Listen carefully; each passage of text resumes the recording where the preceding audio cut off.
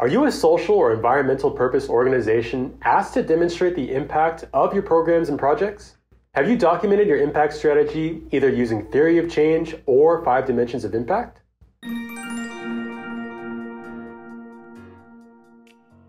Hey everyone, my name is Chris Gaines, lead trainer at SOPACT, and if you are a nonprofit, accelerator, or social enterprise wanting to measure what matters by selecting meaningful metrics, you're in the right place. This video will help you understand the importance of selecting the right metrics. We'll also discuss the different standards available and the different contexts in which you might find each of them useful. If you haven't watched our previous videos on theory of change and 5 dimensions of impact, I highly recommend you do that first. All links will be below in the description. And don't forget to smash that like button, subscribe, and click that notification bell so you don't miss any of the upcoming content we have planned for you. Without further ado, let's jump into the definition and importance of impact metrics. By definition, a metric is a quantifiable measure that is used to assess the result of a specific process. Selecting the right metrics can be hard, so many organizations end up measuring the wrong things, which results in misrepresentation of their impact. By measuring what matters, your organization will gain credibility with funders, donors, and the public. Not to mention all the insights you will gather to plan for potential risks and make well-informed decisions. There are 2 ways to define your metrics: selecting them from well-known standards or creating bespoke metrics. First, let's dive into the standard metrics. Do you know how to select the right standard for you? Try the following guidelines. Number 1, what changes are my programs or projects generating? For example, if your impact strategy claims to be creating quality jobs, ask yourself if the jobs generated are really quality. It's not enough to measure how many new jobs you are creating. Are the jobs paying enough to have a quality life? Do the employers offer relevant benefits like healthcare? In this example, you have to define what you consider a quality job in the context of your beneficiaries. Number 2, who wants to know the result of my program or projects? Are you collecting data insights for external audiences such as your beneficiaries, funders, and the public? Or is it your internal audiences such as staff and volunteers? Every one of them may like to know the results of different metrics. Number 3, should my metrics be quantitative or qualitative? I'll give you the answer to this one. Both.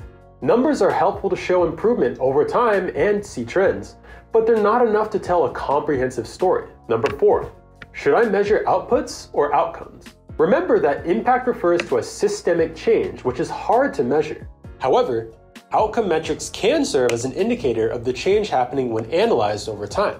You'll find it easy to select activity and output metrics, but always make sure to include a few relevant outcome metrics as well. Number 5, do you have the financial and human resources to collect the metric results? While selecting your metrics, don't forget to ask if your organization has the necessary budget and capacity to collect the results for these metrics. Remember, we're not selecting metrics for the sake of it.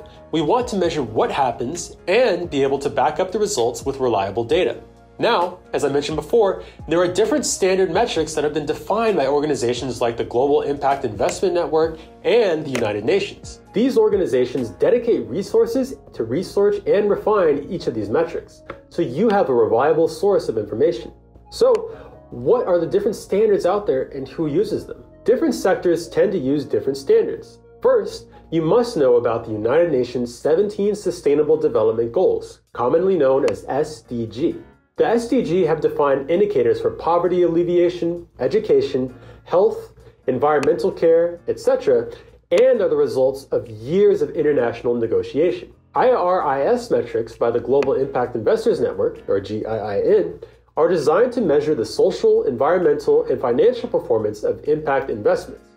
Guidestar is a gold standard for nonprofits in the US. Global Reporting Initiative, GRI, UNEP Sustainable Metrics, and SASB are focused on sustainable production and governance.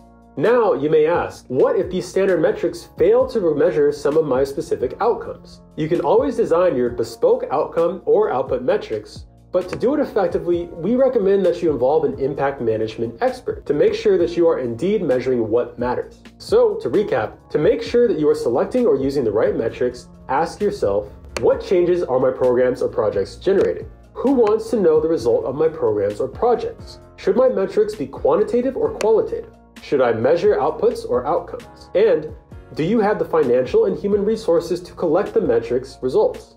You can always start by selecting a group of standard metrics that are outcome and output oriented, and then make modifications to fit your context. If these metrics don't fulfill all of your needs, you can complement them with relevant custom metrics. Here at SOPACT, we understand that organizations just like yours face challenges while defining their metrics. So we've included all the most important standard metrics in our platform, Impact Cloud. We help you select the right metrics based on the best practices, and we can even advise you in the creation of custom metrics, all as a part of the definition of your impact strategy on Impact Cloud. Well, thanks for watching, everyone. I hope you learned something new, and I'm curious to hear what challenges you and your organization are currently facing when it comes to defining your metrics. Drop a comment down below and let's get the discussion started. And if you found this information helpful, don't forget to subscribe to our channel since the standard metrics are continuously evolving and we don't want you to miss out on any updates. More about collecting quality impact data and designing stakeholder surveys will come in future videos. And until then, this has been Chris Gaines. I'll see you in the next one.